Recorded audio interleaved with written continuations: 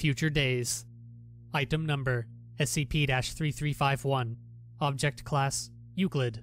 Special Containment Procedures. Areas where SCP-3351 has been determined to occur are to be cordoned off for that night. Personnel overseeing these areas are not to observe SCP-3351. Description: SCP-3351 is a phenomenon manifesting as mist that occurs across the United Kingdom. Between the hours of 10 p.m. and 5 a.m., when a rainfall of at least 0.50 mm occurs over a lake, SCP-3351 will form over the lake and protrude a surrounding 2 meters. If disturbed, the mist will dissipate, and no further anomalous properties will arise until suitable conditions occur again. When left undisturbed, the mist will form 5 artistic depictions of Earth, with exaggerated imagery of buildings and cities protruding from its surface.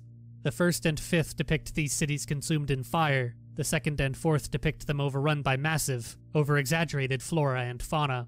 The central image depicts the cities intersected with numerous star-shaped objects, each ranging in size from 30% to 50% of the size of the globe.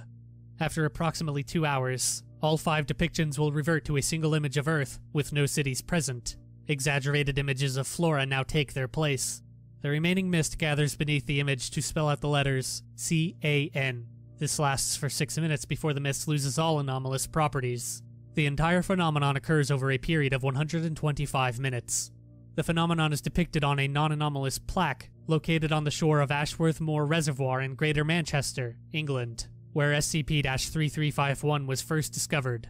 Individuals who witness SCP-3351 for at least 16 minutes will begin to experience short daily visual hallucinations involving different types of fauna, forestry, the ocean, and the sky at night.